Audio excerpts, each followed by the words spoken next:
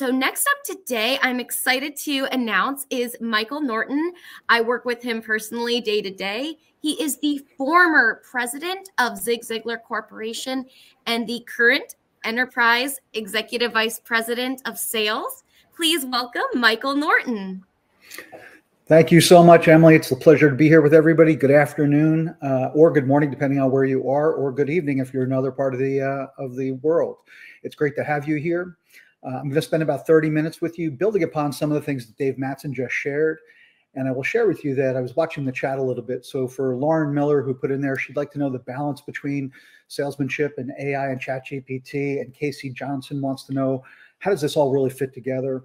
Scott Sherwin, one of my esteemed colleagues, he put something in the chat. If you go back to it and find it, he said, people will be motivated to talk to you if they know it's about them and not you. But I think my favorite thing that I saw in chat came from Stefan King. Stefan, I don't know if you're still hanging on and watching this or not, but Stefan said he's worried about AI taking over the role of interpersonal skills. And as we go about the conversation today, that's really where I'm going to land. I'm going to focus on 3 areas today. I'm going to focus on behavior, attitude, and technique, the Sandler success triangle, but I'm going to do it in a slightly different order. I'm going to go attitude or mindset first and kind of dispel some of the myths that are out there about AI and ChatGPT. Then I'm going to talk about behaviors, and I'm going to talk about how we can use it as a tool and some best practices. And then lastly, I want to give you a few skills to walk away with. So if that sounds fair, we're going to just jump right into it here.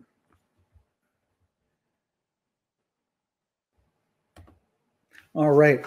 So do me a favor. Let's, since we're in the chat, put in the chat, when you think about AI and ChatGPT, when you think about it, are you excited? Are you confused? Are you terrified?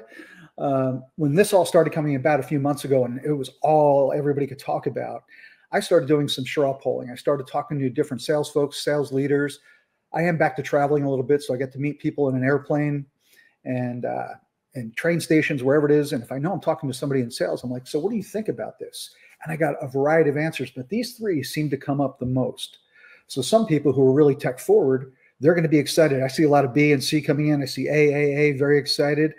So yeah, they're tech forward. They're super excited about where AI can play a part in helping them help their customers so they can be successful. Some people just don't know the power of it, so they are a little confused. Where do I use it? When do I use it? You know, like Lauren Miller put in the chat, where's the balance in all of that? And then the last one, some people are terrified. And we're going to talk about that, you know, where Stefan King said, hey, where's this? Is this going to take over for us? And I didn't ask him to put that in the chat. I don't even know him. I met him here in the chat. But that's going to lead me right into my next topic. And when you're looking at this graphic, what you're looking here is called the Giant's Causeway in Ireland. And when you're looking at those, what you're seeing is natural formed basalt rock formations. And the legend is thousands of years old. And the legend says that God put those basalt stones there, created that causeway so the giant from Ireland, Finn McCool, could cross over into Scotland and fight the giant from Scotland, Bonandanner. And so the day came, Finn McCool said, I'm going over, I'm taking the fight to Bonandanner. He goes over the causeway and he looks over, he climbs over the mountain, looks down in the valley, and he sees Bonandanner. And Bonandanner is massive. He's much bigger than Finn McCool. So Finn McCool hightails it back to Ireland, finds his wife and tells her how big the giant is. The quick thinking wife, as most wives are very quick thinking, says, we're going to dress you up like a baby. So they do. They dress Finn McCool up like a baby. And Bonandanner comes over. He crosses the causeway, goes into Ireland, sees this baby, the giant of a baby, and says, oh my goodness, if this baby is that big, how big must their parents be? And he leaves and goes back to Scotland, and they never fight. They never meet in battle. And I bring this up to you because what are the giants that you're facing in your head right now? Your attitude, your mindset about this AI and ChatGPT, right? Technology as a whole. Is that the giant that you're ready to fight or willing to fight? So you have to ask yourself that question. Where are you? And here's the giant that's in a lot of people's head, including Stefan. So, and this question has been bantered around by many in breakout sessions and in online forums that I'm in.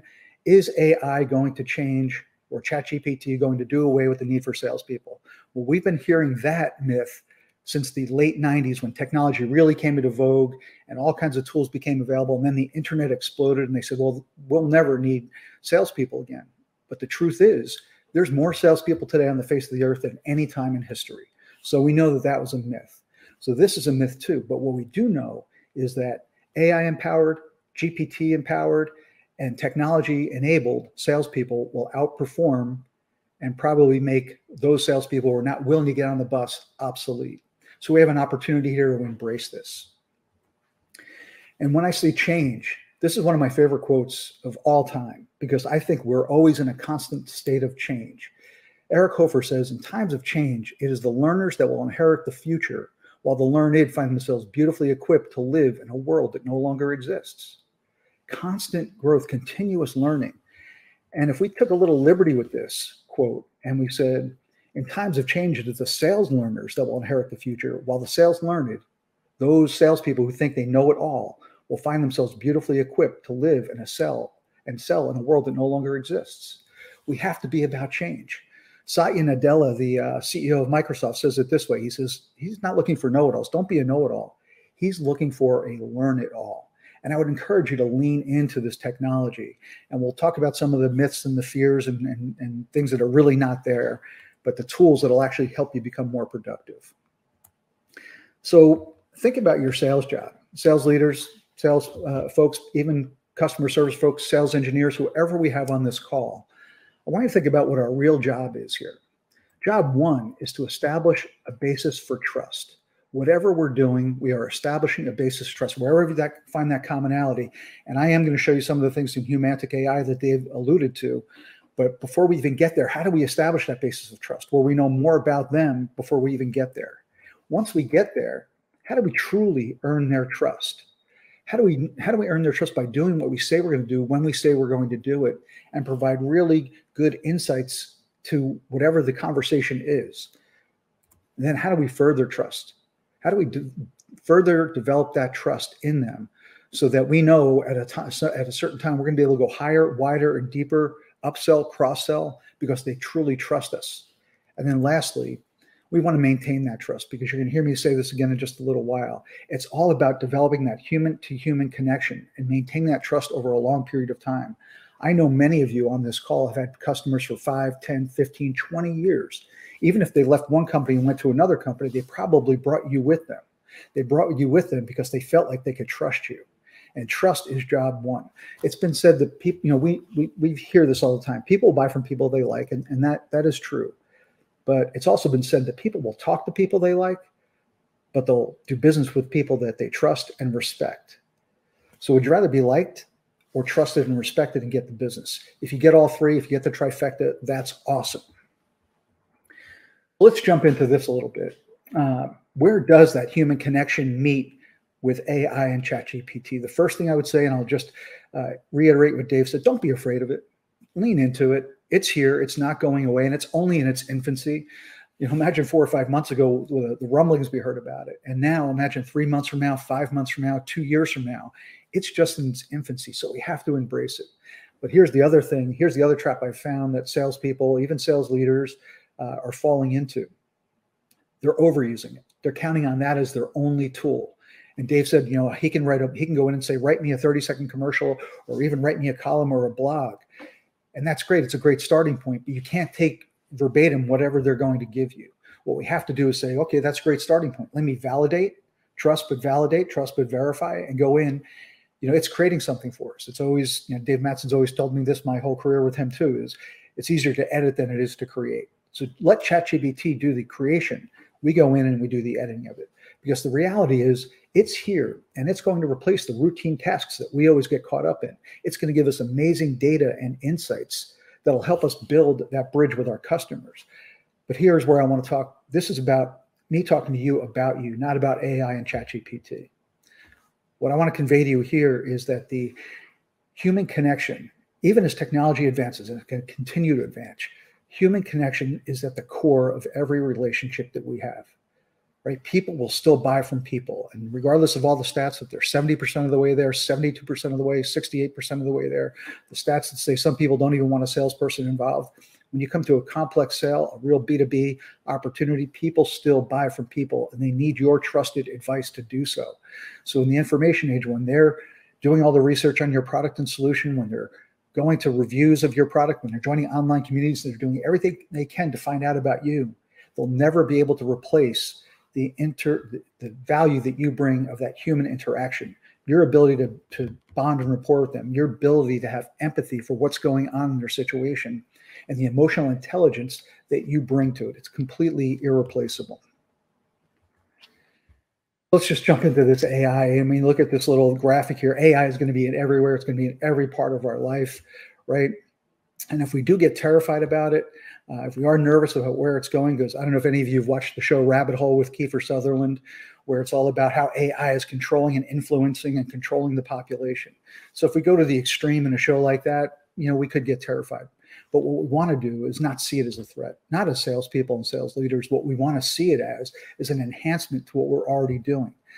We need to leverage AI to free us up from the administrative tasks and burdens that as sellers we get caught up with. And again, many of you on this call right now, whether you're leading people, you're a salesperson, you're a trainer and coaching salespeople, what's the number one thing we hear from salespeople as to why they're not productive? They'll tell you it's because they have too many administrative things that they have to take care of. So here's my first give to you. My first give to you is go to Chat GPT and just type in administrative tasks that AI can take over for a salesperson or some language like that. Ask AI what it can do for you as a salesperson. You'll get no less than 20 answers of how it can help you. And when we can offload those administrative tasks to AI and technology, that does free us up to have that more of that time with that human to human connection. AI is going to surface key insights and data. And here's the thing about key insights and data. It's going to give us all of that great information. And we want that information. But data and insights are awesome. But here's where you come in. It's the contextual relevance that you're going to bring to the combination of that data and the insight. You're going to bring contextual relevance to it based on your customer knowledge and all the years you've been in your industry. And then you're going to be able to formulate really good questions that'll help your customers understand your value proposition better, right? So while all AI is doing your administrative tasks, it's helping you with data and insights. This also focuses us or lets us focus on our innately human role as salespeople. This allows us to deeply listen, listen more deeply, build trust, and build that heartfelt connection. So let's talk about just listening deeply for a second. And I'll be as guilty as anybody on this call. I've had times in my life where I have talked myself out of a sale. I've talked past the close. Anybody here do that? Anybody talk past the close? I'm sure sales leaders, some of your salespeople have done it. Salespeople, you've done it yourself. We've all have. But I'll guarantee 100% of everybody on this call, you've never listened your way out of a sale. So we need to be able to deeply listen and understand and take all that information that AI is giving us to build a deeper relationship and build that trust with our prospects and customers. So we have to see this as an opportunity. The advance of analytics, the automated intelligence that it's giving us, the automated assistance along the way. And let's go back in time a couple decades, maybe even more than a couple decades. Before our CRM was here, it was called SFA, Salesforce Automation Tools. And there was a bunch of really cool ones. And then it became CRM, Customer Relationship Management. The R is the most important thing for us. It's the relationship that's out there. And as Scott Sherwin said earlier, people, when we make it about them, they're going to listen. And when we use our CRM tool correctly and all the other enabling tools we have to make it about the customer, they're going to lean in and listen. It's all about the relationship. The technology, for those of you who resist still you're using your CRM tool because you think it's Big Brother, that's a big mistake. You need to use your CRM tool as an absolute job aid. It's giving you all your historical information, all your attachments, your proposals, your quotes, your contacts in one location, right? So that was my plug for CRM. All right, let's have a little fun now, and we'll get back into the chat here for a second. Do me a favor, if you wouldn't mind. Put in the chat if you've ever pulled a muscle, just yes or no. Pull a calf muscle, a quad, a hamstring, bicep, pec muscle. Did you ever pull a muscle working out, running, lifting, playing tennis, anything that you've done? And I'll tell you, as you're filling that in, if you think about if you've ever pulled a muscle or not, I ask people, and I'll do this in a keynote, I'll do this in a training session, I'll ask the room, and usually about half, if not more than half of the room raise their arm. And I say, so why did you pull a muscle? And the answer is, well, because I didn't stretch or I didn't warm up. And then I see a lot of yeses. I see the ouches in there, Randy Rich, awesome. And so I say, okay, so you didn't stretch, you didn't warm up. Here's the bigger question, the deeper question. Why didn't you warm up? Why didn't you stretch? And they'll say, I didn't have time. It was inconvenient.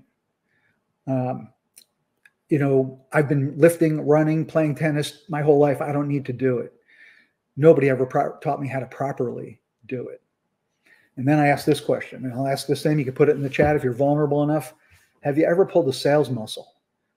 Meaning that you lost a deal because you weren't prepared. You went in really cocky, winging it, thinking you knew everybody in the room. You knew the questions to ask. You knew how to present your solution. So you blew off the pre-call plan and the pre-brief. Did you ever lose a sale? Again, I know I have. I walked in there really cocky thinking it was mine. I owned it, and sure enough, walked out without the opportunity.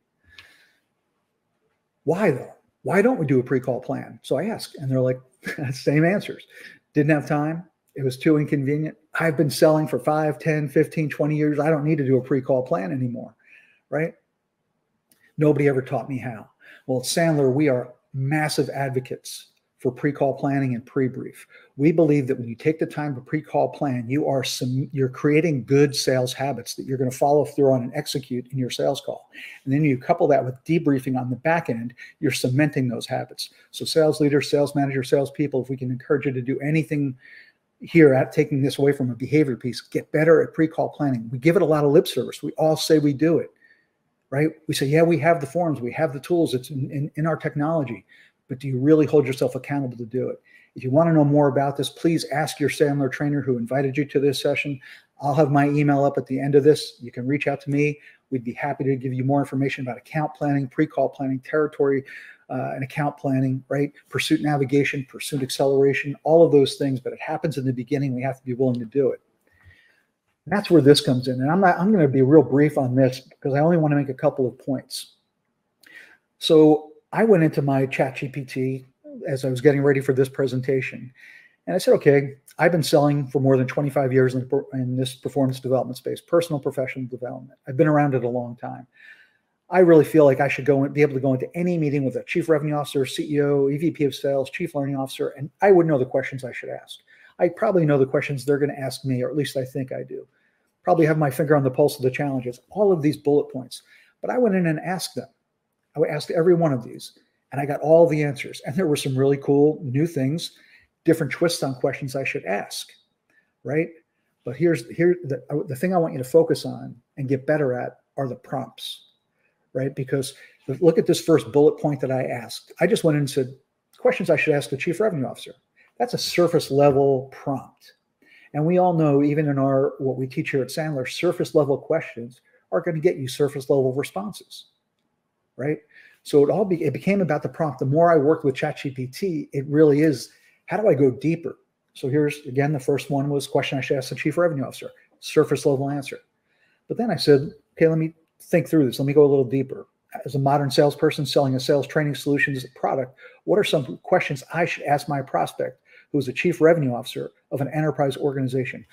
Bam, the answers were vastly different, much richer, and much better. So then I said, okay, let me think through this again. I'll ask even a better prompt just about pre-call planning. What are some of the prompts that you recommend ChatGPT for a modern salesperson to consider when using ChatGPT? Again, just awesome questions that blew my last slide away. I would say if you're screenshotting, if you're taking anything here, from my talk again, look at that third bullet, take it word for word, and put it in your own ChatGPT. But after it says for a modern salesperson, say in the manufacturing industry, in the roofing industry, in pharmaceuticals, right? Whatever your industry is, put that in there, because I did it for mine, for our industry, and it gives you different answers when you put the industry in there. Now I'm going to caution you. I'll get back to, again, I'm going to pick on Stefan or just, about the terrifying part of this. Where does it come in and really where does it work? So on my last bullet point, I'm a big research guy. I love Gartner and McKinsey. I subscribe to their newsletters. I'm looking at their stuff all the time. So in my pre-call planning, I said, how are Gartner and McKinsey, what are they saying about healthcare IT? Because I was going to be meeting with a healthcare IT sales leader. And this is the exact answer I got back. And this is what we have to remember. As of my last update, January 2022, here are some general insights. And it gave me what they said. And at the end of what they gave me this disclaimer. while these are general themes and insights from Gartner and McKinsey only up to 2022. So Chat GPT is looking at historical data, and not until they update it and upload new content and data, we're getting that historical data. That's why it's important. And it tells us, go to Gartner's website, go to McKinsey's website, validate, take what we're giving you, but verify and validate. There's probably more information. And we could phone it in and hit the easy button and say, okay, well, let's just use what ChatGPT gave us or AI gave us. But the real sales professional, the sales professional is going to win and win more often, is going to combine the ChatGPT, the AI, all their enabling tools with what's happening right now and doing their research. All right, I know I'm moving fast. I'm from New Jersey. Sometimes it's 250 words a minute with gusts up to 500. So, but I'm trying to get in a 30-minute window here. So with that, I'm going to transition right after this slide. You heard Dave Mattson say the stats, and we all know that it's anywhere around 70% of the decisions already been made. And again, here's where I'm talking to you about you. There's 30% of, so now we're not fighting for 100% of the deal. We're fighting for the 30% that's left. That's why we have to have the slight edge. We have to have the slight edge. And I'm going to share with you that the slight edge is not AI and ChatGPT. It's going to contribute to it. You are the slight edge. Again, I'm talking to you about you. And I'm going to give you two examples in the last 2 months. Sandler was named the partner of choice in two very large opportunities. And always, whether we win or lose, we ask, why did we win? Why did we lose? I hope you're all doing the same thing. And when we asked, why did we win, we heard two things in both situations. The first was, well, the entire way through the entire sales process, you guys followed your own system. You did everything you said that you're going to teach our salespeople to do. You were actually living it and executing it. And that's hugely important. And we said, okay, what was the second reason? And they said, your salesperson, their caring, their empathy, their availability, their follow through, they were the difference maker. We all get wrapped up in understanding what the differentiators are, and we think about our company and our products, our solutions. I want you all on this call to understand that the biggest differentiator you're going to have against your greatest competitor is you and what you bring to the table. It's going to require leaning into this technology. It's going to require doing a little extra work on your side to make sure you're validating everything, but you are the differentiator. And with that, we're going to jump into this Humantic AI. Dave showed you a little bit about it, but I'd love to show you a little bit more. And is Sharon Smart with us, Mike? She is not, so you can just show her screen. If she jumps on, I'll add her in. All right, I know she was in the green room a little earlier. We're going to do a little, have a guest appearance here. So Sharon, I've known Sharon Smart for more than 20 years. Customer, a partner, a colleague, but a very high D. You can see over on the far right here on my screen, it says captain. That red says she's a D. She is a consummate professional, output driven, and dynamic but sincere, right? You're seeing that over on the right side of my screen, hopefully right around here. So I asked her, I said, look, we're just about to get involved with this Humantic AI company. I value your opinion. Is this accurate? And she's like, oh my God, I can't believe you just nailed me. Like totally nailed me. Now I will tell you that I've shared this with other people who say, well, no, that's not me. I'm a high D and you're telling me I'm a high S or I'm a high C. And at first glance, when they look at that, either captain or balancer or whatever that's going to come up, and I'll show you what that looks like, they get caught up in when they might have taken a DISC assessment and it classified them as such. But then I asked them to come down here and read it. And I had this with one of my salespeople yesterday who was arguing with me about who he is. And then we read, you have to go further down because Humantic AI is not looking at 16 attributes, it's looking at 36 attributes. So maybe they'll get the classification wrong, but in Sharon's case up here, I can always scroll over. It tells me 100% confidence that I'm going to be talking to a D. David showed you some of the other things about changing the text down here in an email, what to do or what not to do. But in the interest of time, I'm not going to do that. I'm going to go over here to my Humantic AI dashboard. So if I have a dashboard and Sharon works for a company called Expo, and I've got other companies loaded up in here, but I'm going to go to Expo, and here it tells me everybody I'm going to be interacting with. It tells me their archetype, their group, the color associated with their disc, their description. I get all of that, and that's wonderful. But if I said, really, the people who I want to key in on are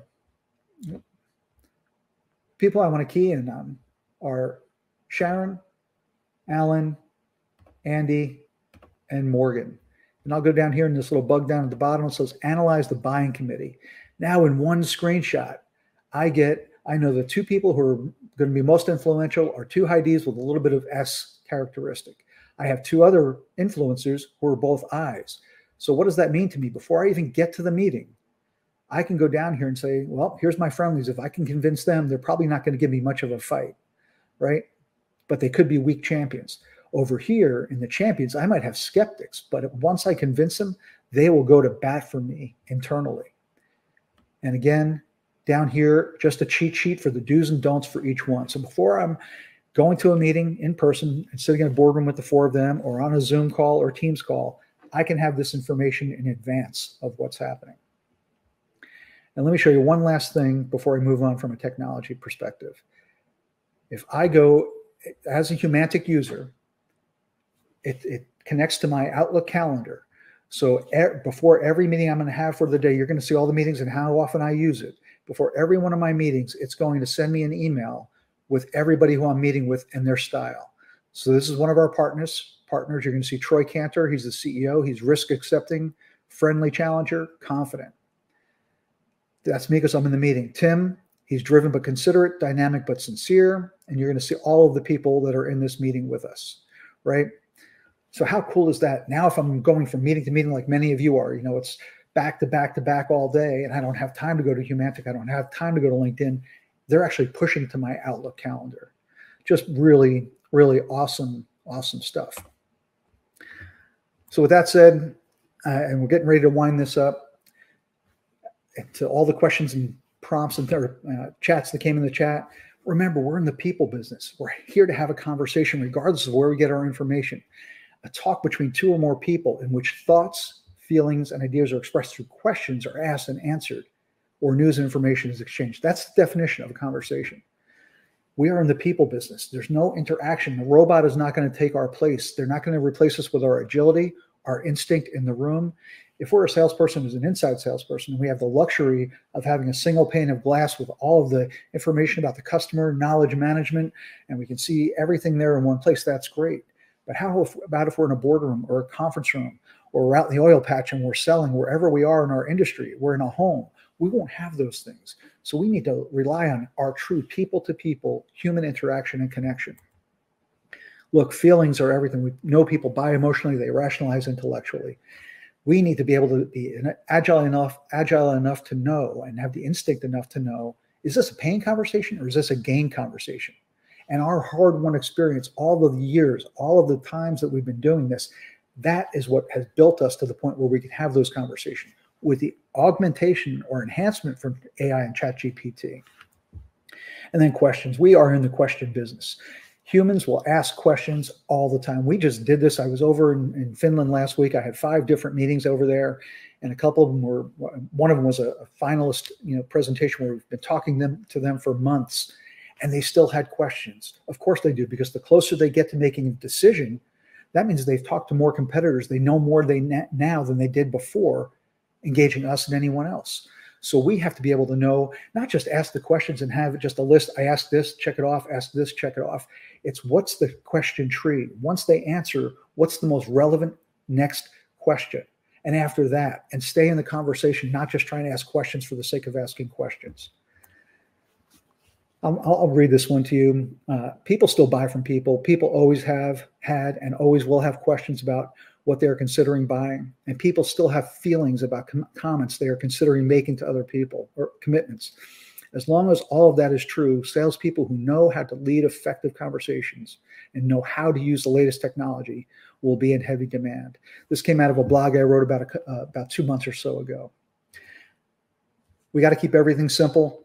AI technology and ChatGPT helps us keep it simple, but not simpler. We still have to do that little bit of work. We still have to put in that little bit of elbow grease and research, making sure that we're current. Just don't take ChatGPT at face value. And I'll leave you with this parable as I wind it up with my last minute. I want you to put these 3 characters in personas: fire, water, and trust. These are personas.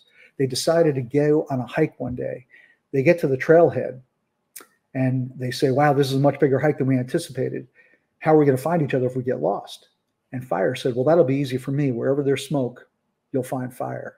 Water spoke up next and said, That'll be easy for me too. Just listen for babbling brooks, look for lush green grass and thriving shrubbery, and there you'll find me. And Trust spoke up last and said, well, if I get lost, you better keep a close eye on me, because once trust is lost, it's not easily found. Our job as sellers, job 1, 2, 3, and 4 is to establish a baseline of trust, earn trust, further trust, and maintain trust. And don't forget, you can join us live in Orlando for the Sandler Summit. We're going to be getting our best trainers and our top clients from around the world together March 19th and 20th in Orlando. Go to sandler.com/summit for more information.